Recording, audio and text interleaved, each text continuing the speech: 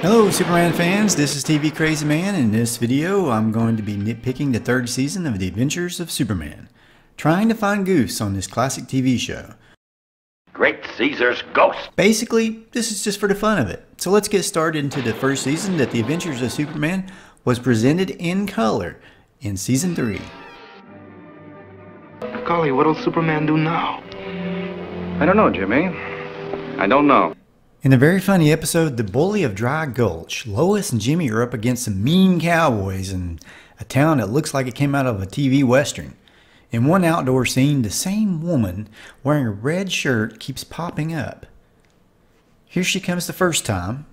She looks like she is genuinely curious as to what these dudes are doing here. Here she is again a few seconds later, but now she somehow got way back behind Jimmy.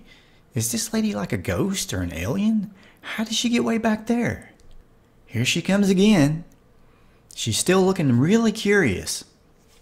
I wonder if she was an alien observer that is able to teleport across time and space. Now, I mentioned this episode is really funny. This isn't necessarily a goof by the strictest of definitions, but I have to mention this scene in this episode that you could say is very unlike Superman as we normally see of him. But then again, it's probably representative of what Superman is thinking throughout this series. Clark's on the phone with Lois, and she keeps trying to tell him that Jimmy Olsen is in trouble. Jimmy's in jail and he's going to be shot at sundown. Lois, I'm very busy. He's not really interested. And he's gunning for Jimmy. Tell him to go on a diet. He'll be harder to hit. Until she mentions, well, listen for yourself. It cracks me up every time I see it. Besides putting Jimmy in jail, this character's been making goo-goo eyes at me. He's been doing what? Yeah, you can throw Jimmy Olsen in jail, but brother, when you make googly eyes at Lois Lane, it's on. That's different. I'll be right out. Now, in the episode The Talking Clue, Superman is covered in plaster dust when he busts through a wall. And a moment later, he's totally clean. Must be one of those superpowers that we didn't know about.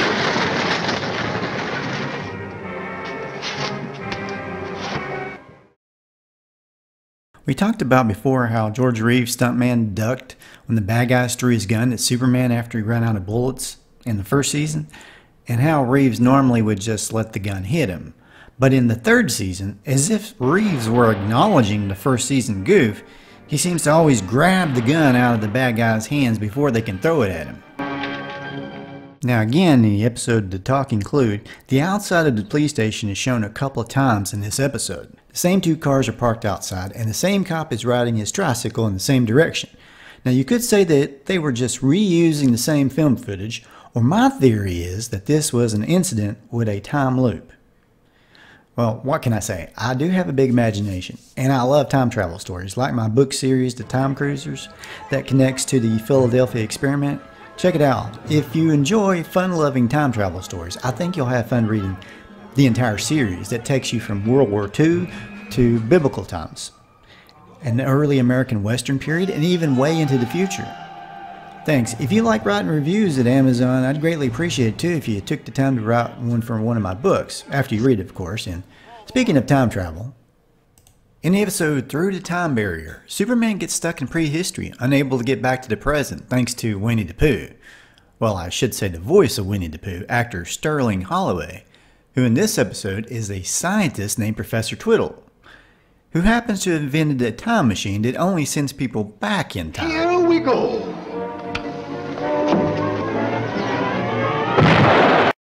But he got so excited he forgot to figure out how to get them back to the present. Of course, they make it back eventually, but not through the use of Superman's powers. In the comics, Superman can break the time barrier. However, Superman tries and fails to do so in this episode. But I can't crack the time barrier. And Superman had time traveled in the comics as far back as the 40s. So strictly speaking, this could be considered a goof. But then, of course, television and movies never mirror the comics perfectly. Well, what's the trouble? Didn't you ever see a caveman before? Speaking of Superman not using his powers the same way you would in the comic books, in the episode The Lucky Cat, why doesn't Superman use his super breath to put out the fire? And before anybody gets upset with me, I did say that I was going to be nitpicking. What have I done to deserve you? You're just lucky, I guess. Acme department store. I have some things he bought.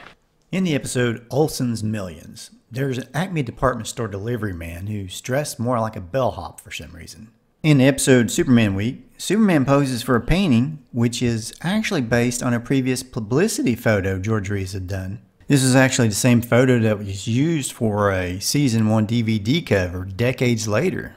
Goodbye, miss. You can consider this next one a goof or just a reality of a TV show working with a tight budget. Check out this scene of Superman jumping out of the Daily Planet window right after changing from his Clark Kent disguise. They used this same scene several times in the series. In the episode The Talking Clue, they used it to represent a window in Inspector Henderson's building. I think they must have used the same window and room to represent various different locations for Superman to land and take off in. Here it appears to be again on the episode Lucky Cat. They've just added a few things to make it look like someone's office. Here it is again on the episode Superman Week, as an apartment for a painter. The door's missing, but the window seems to line up with the Daily Planet's window. I think they just added a wall and some curtains to create a new room here. Here it is again on the episode Olsen's Millions. So either they used the same kind of window a lot for different rooms, or they just used the same room and changed it out over and over again. Don't all of you treat me as though I were going crazy? Hey, thanks for watching. Please subscribe, comment, and like the video so others will get a chance to see it and I can keep making videos on classic TV shows. It's a dirty job, but somebody's got to do it. Thanks again and have a great day. Thanks, pal.